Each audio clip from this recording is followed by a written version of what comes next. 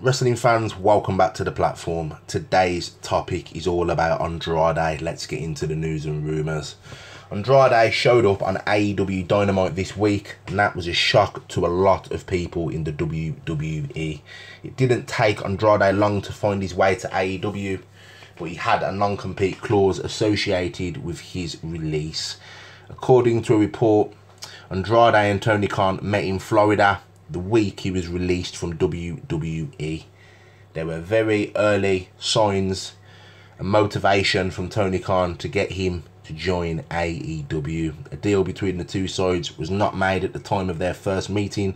Andrade had some demands that stalled negotiations. He wanted creative control and power when it come to losing matches. A compromise was eventually made where he will have limited creative control on his matches' finishes.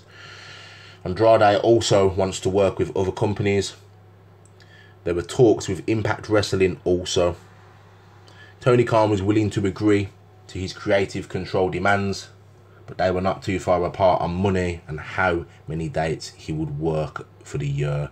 It was reported that Impact Wrestling and Andrade were close to a one-off appearance, but that did not happen. Now Andrade El Idolo is with AEW. He has creative control over his own finishes, and clearly he's on the upper hand, people. I guarantee you, not everyone that joins AEW has creative control on their finishes, people, and that's a guarantee, man.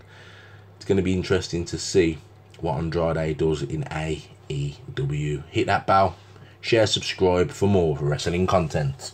Peace.